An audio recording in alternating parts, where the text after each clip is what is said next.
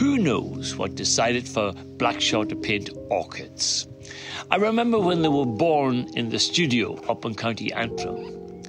I suspect Basil was attracted by the regal disposition, informed by his awareness of the female empathy with orchids and the sensation of togetherness in marriage or friendship.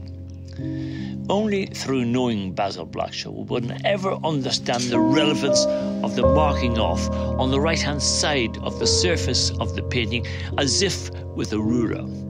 This aspect of the painting was triggered by a schoolboy's ruled jotter of dried flowers, which Helen, his partner, picked up in a puddle of water when she and Basil had been over in Galway.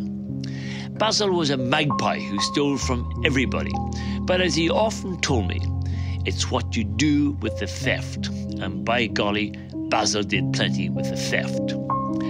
The deceptive simplicity of orchids lends a magic to the work. The whiteness of the orchids set against a creamy background with a hint of flower shadows makes viewing so easy on the eye.